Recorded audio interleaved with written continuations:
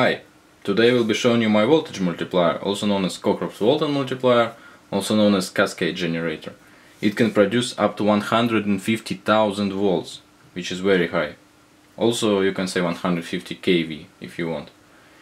So firstly let's see how I'm powering it, and then we'll see some sparks and corona. So the voltage from the mains goes into the variac, then through the variac to the microwave oven transformer, which I've modified so it produces low voltage and high current. Then it goes to full bridge rectifier, then to some capacitor bank to filter the voltage. Then it goes to ZVS driver, and ZVS driver basically converts DC into high frequency AC. The high frequency AC goes to primary of this flyback transformer.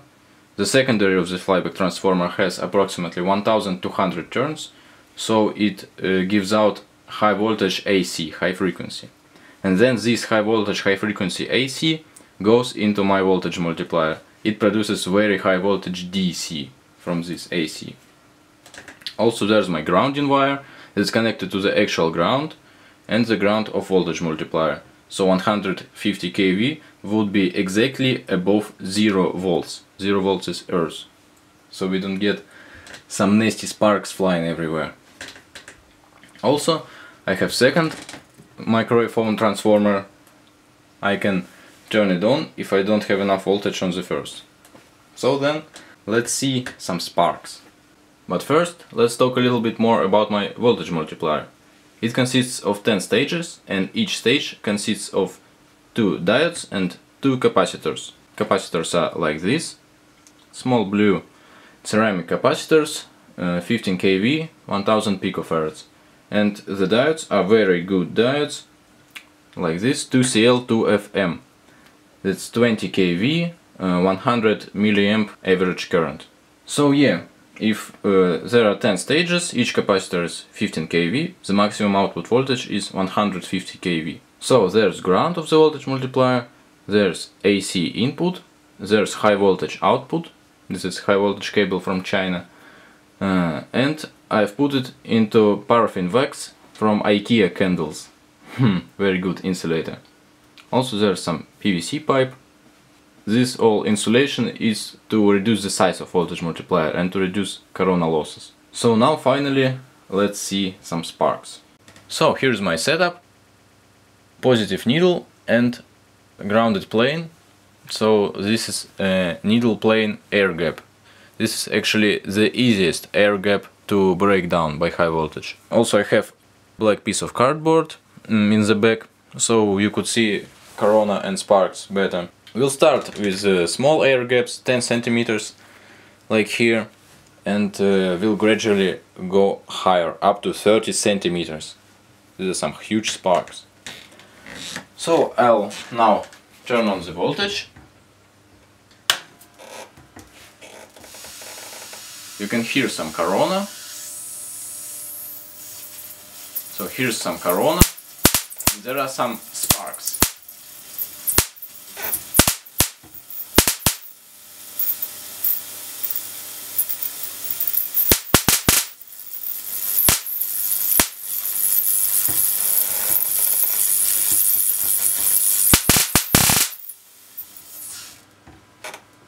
Yeah, something like that.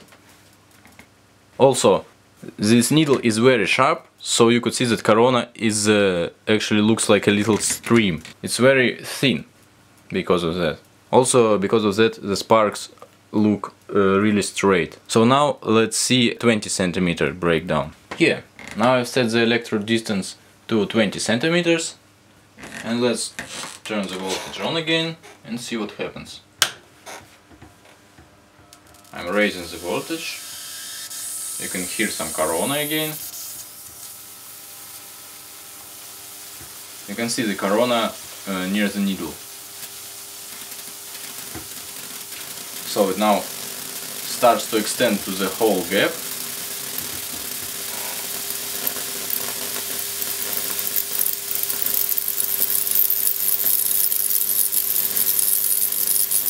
We're near the breakdown. So yeah, here's the breakdown.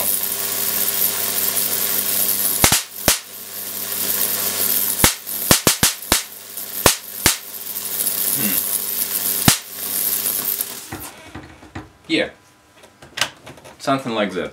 Okay, I've actually just watched the footage from the previous run, and I've noticed that some sparks look like they're on half of the spark gap, or this half of the spark gap. This actually happens from the rolling shutter effect, because the sparks last so short in time, like several microseconds. The camera captures only like half of them on this frame and another half of them on this frame. But nevertheless, I've set the electrode distance to 30 centimeters. These are like some huge sparks. Like, here's my hand, so you can see. It's really big spark gap. And so, let's hope my camera doesn't die from the statics. And turn on the voltage and see what happens.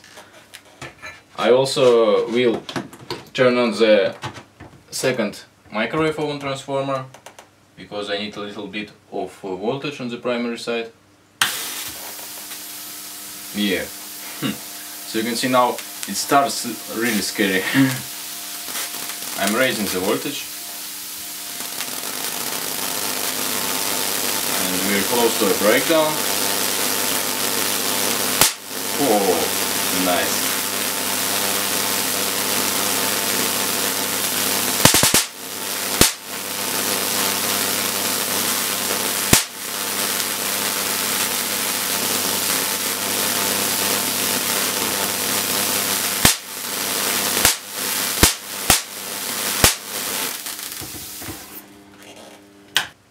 Yeah, that's nice. Okay, so this will be the last run, because Corona produces a lot of ozone, and ozone is really poisonous. I've now turned off the lights in my room, so you could see the Corona and sparks better. This is the same 30 centimeter spark gap. Now I will turn on the voltage and let's create some sparks. Yeah, a little bit of Corona. I'm raising the voltage.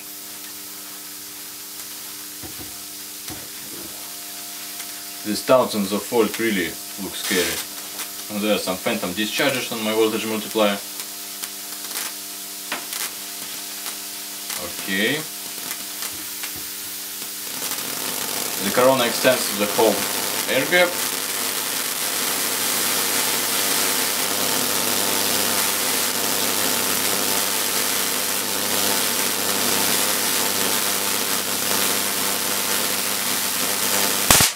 Oh, nice.